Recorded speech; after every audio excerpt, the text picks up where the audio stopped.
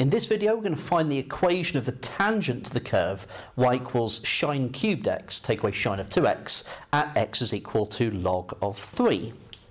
Okay, so the first thing we're going to need to do is differentiate. So dy by dx is equal to, so sine cubed, the 3 is going to come down to the front, the derivative of the inside is cosh, and we're going to drop one from the power. So we get 3 cosh x sine squared x from that part. Take away 2 cosh 2x. So that's our derivative. So we can evaluate the derivative at x is equal to the natural log of 3.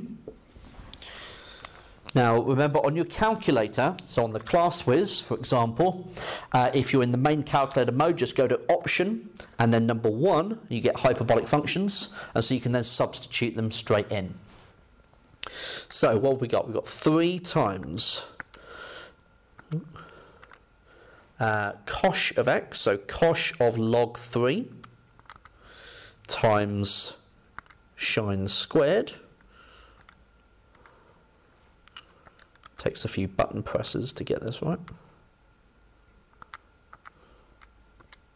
So that's 80 over 9 from substituting into that bit. Then we're taking away, so 2 times cosh of 2x, so 2 log 3.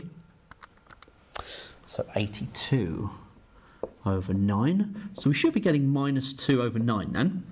So that's the gradient of our tangent line. So we just now need to know the y value. So I need to substitute log 3 into y.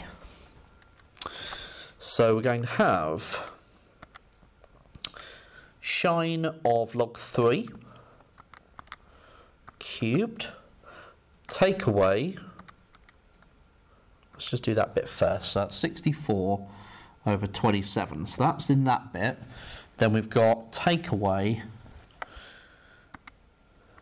sine of 2x, we get 40 over 9. So 64 over 27 take away 40 over 9 is minus 56 over 27. So the tangent will be y minus y1 is equal to m x minus x1.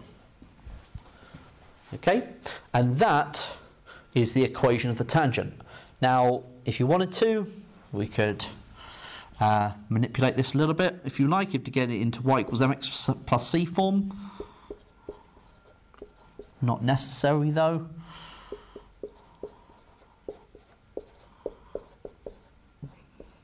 Like so. Okay, and so that is our tangent line.